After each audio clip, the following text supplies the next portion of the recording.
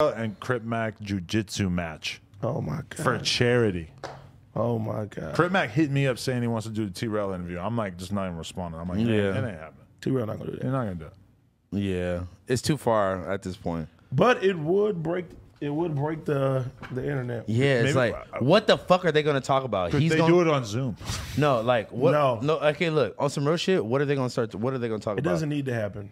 There's nothing to talk about. I don't think that they would be able to have a real conversation. Yeah, I feel like once you say "fuck me" and all that, like it's damn near beyond. But even before that, yeah, I feel like the forehead tattoo is just a the forehead tattoo. Like that's just the beginning and the end of it. Yeah. That's like where the conversation starts. If I'm T-Rell, I'm probably not going to do content with somebody who has that on their forehead. He can't, bro. I would never. I don't think he's even really giving it consideration. He knows it would be viral. He knows it would be funny. But it's like you just can't. It's just, you know, it's too serious for that. Because think about it. ODM Slim is from exactly where Crip Mac from, but they were able to do an interview because ODM Slim, a level-headed person.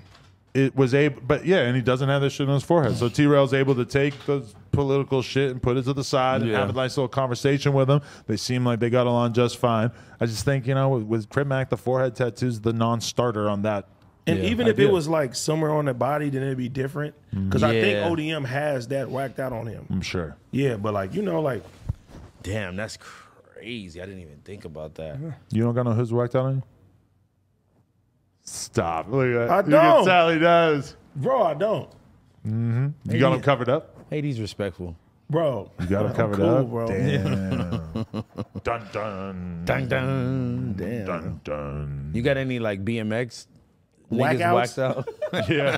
They're coming. He got Ron Jeremy whacked out on his arm. No, but you know what I'm super proud of is my kid will point at this and be like, doggy. Oh, that's fine. Let me see. I never looked at that before. I didn't know what that was. That was a mummy. She points at the, I never looked at it monkey before. and says monkey too. After watching that video, I was looking at the tattoos. I was like, maybe he